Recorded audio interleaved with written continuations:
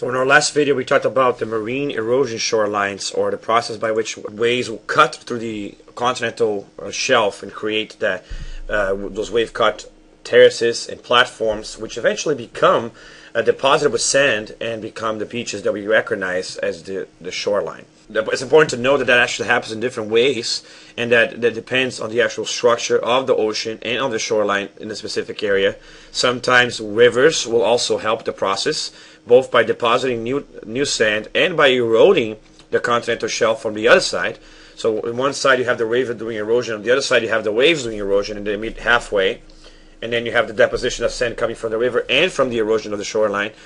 Or other times you have just the wave motion, other times you have just the river motion, and not too many waves. And so this can happen in different ways, and I'm not going to get in detail on the different variations of the formation of that, but it's good to realize that there is an interaction between depositional shoreline formation and marine shoreline formation, and to create the actual beach process. But in the end, the overall take point is that as the waves cut through the continent, and rivers also do the same coming from the other side, they will deposit sand and cut through the rock and make new sand, and that way create the shorelines that we know about. And that will also depend on the specific type of rock, presence of rivers versus not, or the speed and power of the waves which are in the area.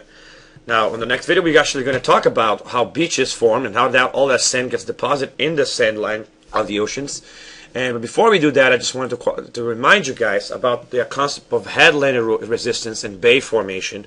Remember, we talked about in previous videos about what a headland is, which is basically a piece of rock that is undergoing the same marine erosion shoreline formation that we talked about in the previous video. However, it's more resistant than the surrounding rock. So what you end up getting is these cuts or bays surrounding the headlands, and this is actually very common. You see here a picture of that. Next time you go to a beach, see if there's a headland nearby. Florida doesn't really have much of this, but in different parts of Florida you will actually see it. You will see a stronger cliff that has not gotten eroded, and a large beach with a lot of sand deposited.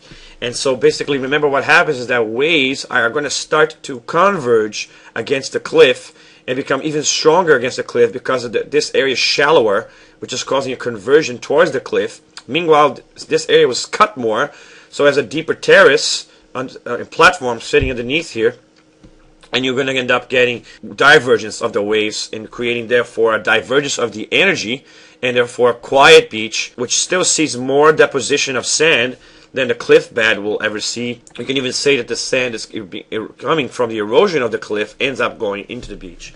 And so this is a peculiar pattern to show up sometimes because of the cliffs, if the cliff is made up of a stronger material than the actual beach is made of. And then eventually, if this process continues and it goes deeper and deeper into the land, that is how you end up getting a bay, where this piece of land will eventually go all the way down and make a bay. And remember, also you can get deposition of sand and create a sand spit, which will cover the entrance of the bay and form even more pronounced of a bay feature. And so the interaction between depositional shoreline formation and marine erosion shoreline formation will end up creating the features we so much recognize as parts of our shoreline.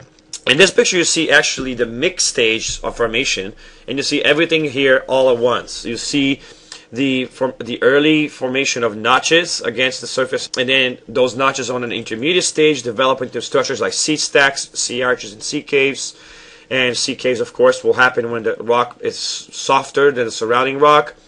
Arches will form when the middle of a headland is eroded more than the top of a headland. By the way, that reminds me, if you go back on the previous picture, you can see that this headland, if this headland, for example, were to start becoming hit by something of a longshore current, and this current will actually cut through the headland, you will either get a sea arch or an actual large sea stack, which could even be considered as an island later on. That's how sometimes you get isolated sea islands, which are not uplifted islands, but they were pieces of the continent that were not eroded as fast as the continent itself was. And so sometimes the marine erosion process leaves behind a large piece of rock, which end up becoming an island. Imagine this as a large sea stack, basically. And then you also see the headland, which is resisting the erosion, and that's being pushed back more and more by the wave action, leaving behind a wave-cut terrace underneath the water. And if the water level goes down, or this whole thing is uplifted, you're going to get this terrace formation on the top. You also see here a beach, and that's basically happening by the deposition of sand from all this erosion. And the sand is being thrown in this area that's in the middle, called the bay. And in the beach you have the berm, which is the initial piling up of sand from the waves, and the beach forms behind that, which is the area that doesn't really get touched by the waves too much. And so here you see all the stages in one specific area. And I know it's a drawing, but it is very possible to get something like this to actually happen, depending on the structure of the rock on that specific area. The rock can actually undergo differential erosion and be in all three. You can see all three stages all at once, creating a very rich shoreline in terms of the diversity of these features.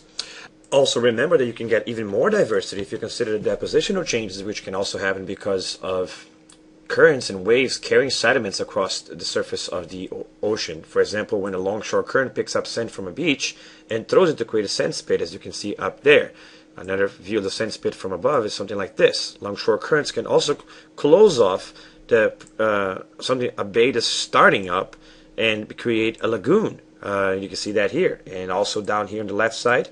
And you can see that the water will have to go through the side to get inside the lagoon.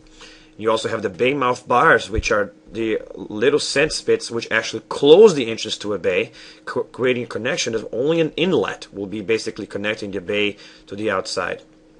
And you also can have formation of barrier islands of sand like this, which are created because of longshore currents as well. When those same longshore currents can also drag and create a new beach, far away place from the actual original place where the beach sand came from.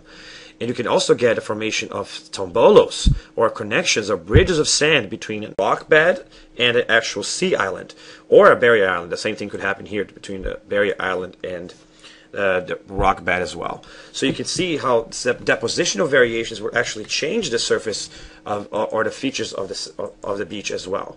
And you can see the example I showed you guys with the South Beach, which created a long barrier island chain, which eventually created basically a lagoon between South Florida and the barrier islands, which were extended throughout the whole piece here to South Florida. And that this process is actually eroding the beach so badly that you actually have to create these groins to protect the beach from actual erosion, so to catch the longshore current deposition and protect it from erosion. We talked about that in the previous video as well. And you can see also how the barrier island formation can extend for miles and miles, and to actually create these very long stretches of barrier islands, all of it created by longshore currents. See how it's by connecting both the erosional of wave-cut platforms and terraces, lagoons, barrier splits, tidal inlets, bays, tombolos, beaches. It's putting together both things that you actually end up getting the features of a beach. It's putting together both the erosional coastline and the depositional coastline features that you end up getting what most people recognize as your beach features. So review those two videos and make sure you know everything you need to know about shoreline formation before you head to the next one. Now, in the next video, we're actually going to talk about how the beach part of it forms. We're going to talk about the beach cycle, both the formation and the erosion of beaches. All right, see you guys there.